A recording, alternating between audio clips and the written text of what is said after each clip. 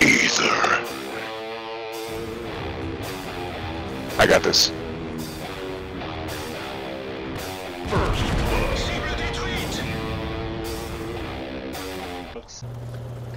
Hey folks, this is ioEther and we're back with some more world tanks. As you can see, this is Great Bob in the T49 scout tank, and next to him we have Max Panel, and somewhere back there is Lurpy. So obviously 2 artilleries and a scout tank. This should be a really fun game. This is a tier 10, yeah, it's a tier 10 game. That's totally what this is. This is a tier 9 game on Fisherman's Bay. Upside to this is we have the VK 5502B on our team, which is always nice. Downside is we have a bunch of tank charge, whereas they have more heavy tanks and a lot more heavy tanks. So our scouts are going to have to be on point for this. Ooh, looks like an AMX. Is it straight too far? Can we get that? Shotgun. Yes. Yes, we can in fact get the shotgun off. Well, I think I know what the title to this video is going to be.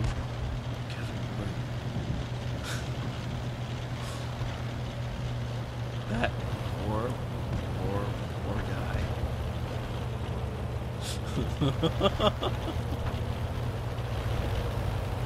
Okay, cool. Well, now that we're reloaded, does anyone want to try T49? Who hasn't tried one already? I get the feeling that's going to be a yes. And then there's going to be others of you who are like, why can't I make those shots? Has Type 64 pushed on? No, he's still right there, and I saw that coming, as I'm sure all of you did. That was well played. Ooh, I am not a fan of this plan though. I would have stayed down there until I knew I wasn't spotted anymore. This running back up and over this plains while spotted is a really great way to get yourself shot. You know you're just spotted, of course, from the Type 64. Oh, sorry.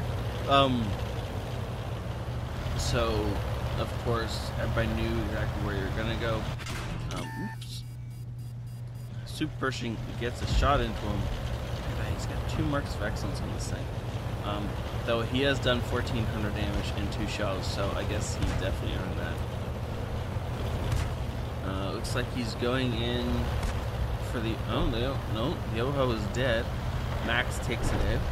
And there's a Jag 8.8 over there that needs to die. Oh, no, it's dead now, too. There isn't much left on the enemy team that isn't dead. Our VK is not in the town like I thought he would be. He's actually pushing up towards the village in the center of the map, but that's okay. And back on IS. I'm going to pause this right here. He was going to pass by the back of the IS no matter what.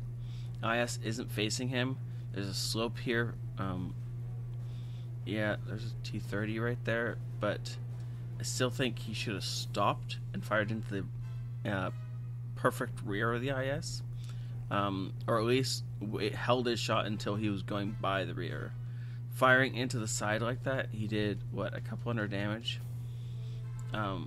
but mostly he just blew its tracks off, which I guess is fine for as far as holding in position. But if you want to do damage and you have a gun like this one, you might as well go for the shot up its tailpipe, right? And then he gets out and he gets a bunch of spine damage on the T30 while it's lit and nobody else was lighting it. So that's really very nice. A little bit of a cherry on top of that little raid. And now he's reloaded and going back in, and he's just going to shotgun the IS-6 in the side again. That one I support. There was no way he was going to get to the rear of the IS in any particular hurry, so he might as well go for the easy shot. Ooh, he's got 2 artilleries right here. Either one he could shotgun. Yeah, he's going to go for the one. I would go for the one that's not looking at him. Ooh, that range on that shotgun, though. Good lord. I would say that would miss 4 times in 5, but this was not. And the ram, I like the ram. That was a good ram. That is how you destroy an a light tank, especially when you're moving at speed like he was, and then and you're not loaded. You might as well go for the ram.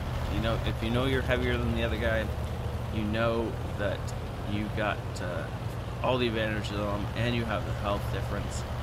There's no point in not going for the ram. T95, as long as he doesn't let this T54 behind him, should be okay.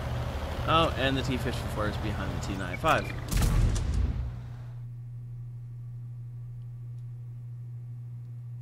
Okay, great, Bob.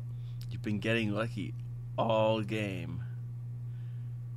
But you just fired into 3 allies to kill 1 enemy. You didn't even mouse over and check to see if you had a line of sight all the way to that enemy. Or if he was behind the T95 still, which he probably wasn't, but still. Thankfully the shell drops way short, but good lord. You could have popped our 1390 from here. Though I would have laughed if you'd popped Mace, because or is it, who is on the other side of that? Let's see, M53, 55, so. Oh, no, that's Lurpy over there. Sorry, Max is over there. If you popped Lurpy, that would have been hilarious.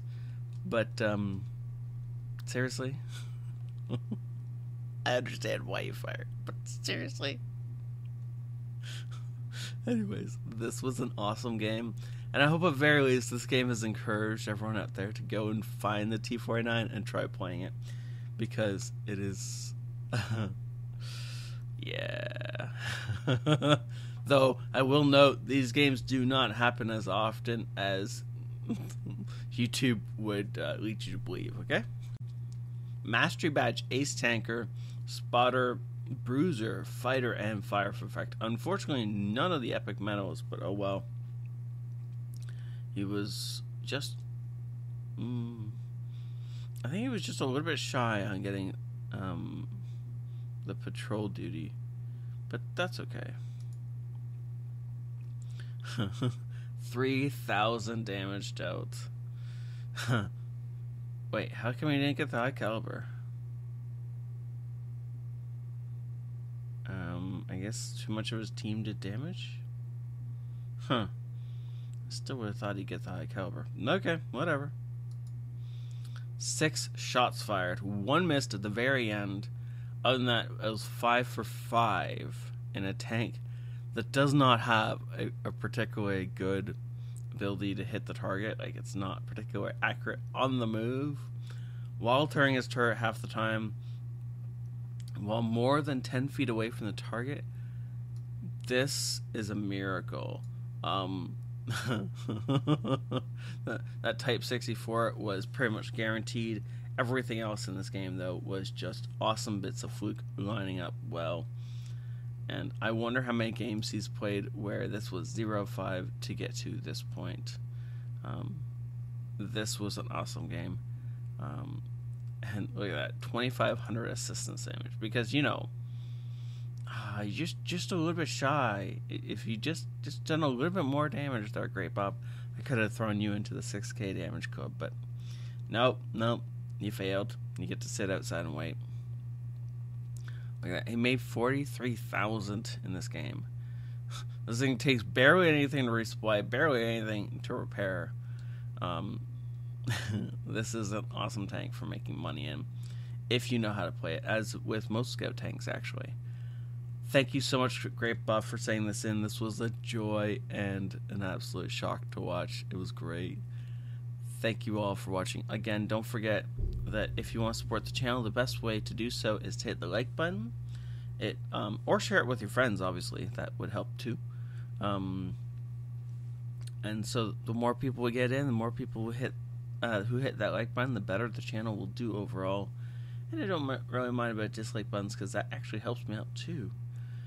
So have a great night. Thank you very much for watching. This ioEther out.